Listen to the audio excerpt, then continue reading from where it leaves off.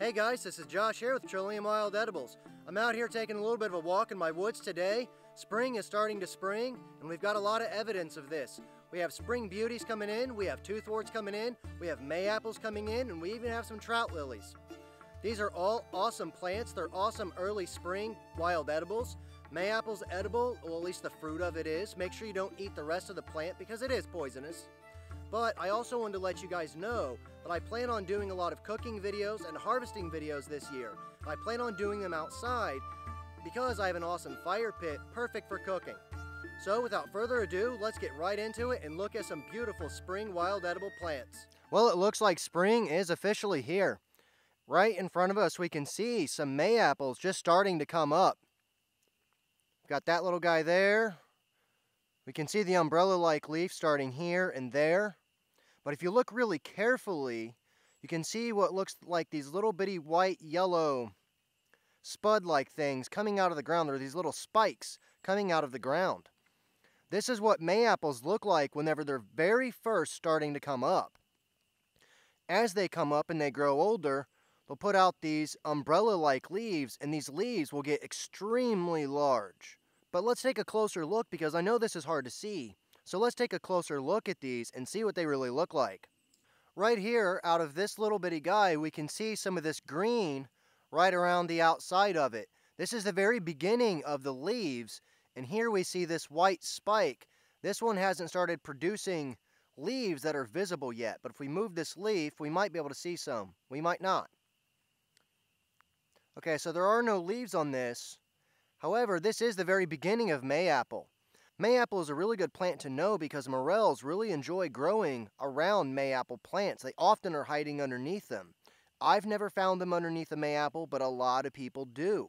So make sure you keep that in mind, and finding these little bitty spades or these little bitty spikes is a really good way to tell, not only if you have morels, but it's also a good way to know that there are mayapples in the area. So make sure you keep an eye out for these guys in the spring. We've got a lot of other cool things growing here as well, so let's go take a look. Right here is another really good example of another spring wild edible. Now, I've talked about this in a couple of my videos, and ironically enough, this plant is called Spring Beauty. It's called Spring Beauty because it not only blooms in spring, but it is exceptionally beautiful. It's a colonizing plant, so it usually grows in large mats or colonies in an area. This is one of the earliest flowering plants that I have in my area, and it grows in a lot of the eastern United States. So this is a great plant to keep an eye out for. It's extremely delicious, though it can be a bit tedious to gather.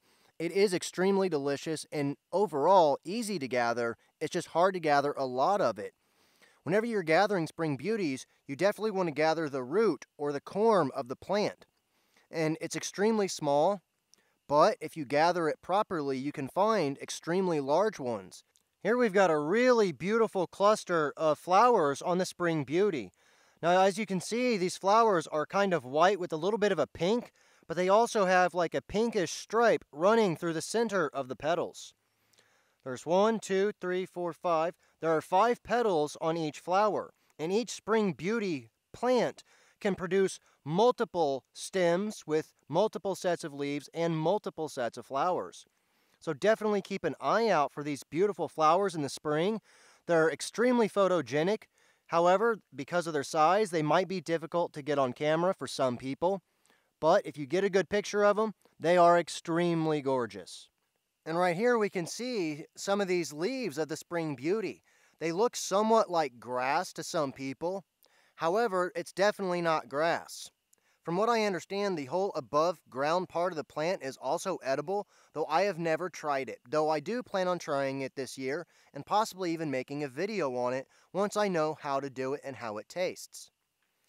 So whenever you see these leaves with this reddish stem coming out of the ground, smooth on the margins, these leaves are smooth on the margins, and whenever you see these leaves coming out of the ground, you know spring has sprung because the spring beauties are springing. Here's another really good example of a springtime plant that is extremely beautiful, and unfortunately, it's not very well known. However, this plant is amazing. It's called Cut Leaf Toothwort.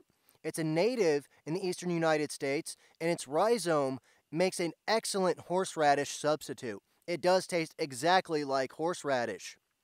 And this year I plan on having a video on making horseradish from this plant as well, so make sure you keep an eye out for that. Here we can see these little bitty flower buds that are starting to come in.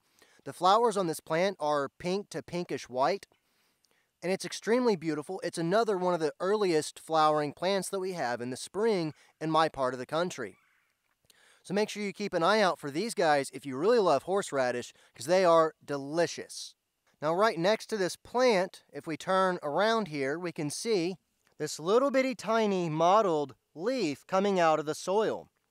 This is the leaf of Trout Lily. Now Trout Lily is an amazingly delicious plant as well. The root of it is what's edible. This is another really early springtime wild edible, and it's also, like Toothwort, not very well known. Spring Beauty, Toothwort, and Trout Lily all generally grow in the same area, in the same type of environment, and they're also, unfortunately, not very well known. Trout Lily, because it's a colonizing plant, you'll generally find a lot of them in the same area.